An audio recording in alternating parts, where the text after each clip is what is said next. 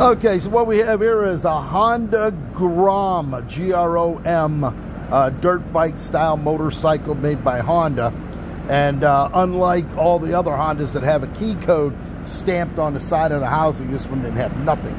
So what we did was there is a retaining pin right up on top of here, and right there you can see where the hole is, and that pin actually rides into this groove right there. So that thing is made to go right down in there, and then they just kind of crimp it around to hold it in place.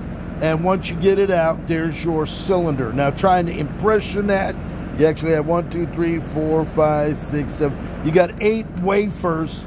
The key blank you're going to be using for this Honda Grom is an HD 109. A shorter key, a HD 74, but it's only going to do half, so you're never going to be able to get a key. So with this, we're going to go ahead now, use my frame and sight key it, and go ahead and fit the key for this, put it back together, and it's on its way.